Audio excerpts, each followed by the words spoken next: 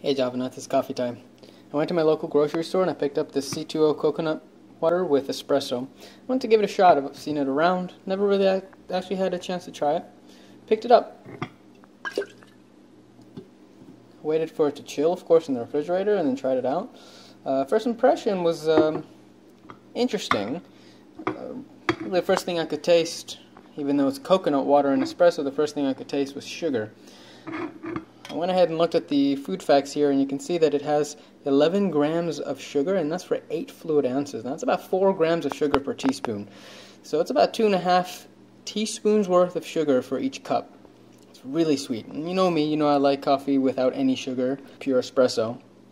So this was very sweet. And you can look at the ingredients here. It's actually coconut water, espresso extract, which is of course water and coffee bean, coconut milk, coconut sugar, and guar gum. The guar gum does make it a little thicker. I don't like that.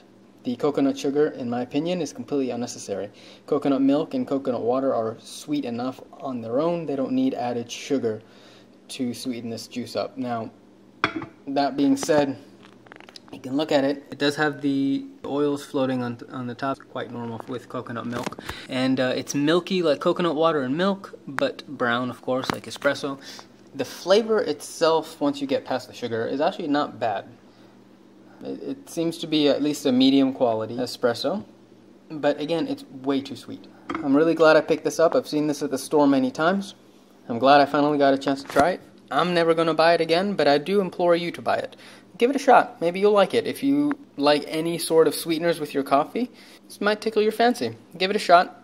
Let me know in the comments below what you think of it.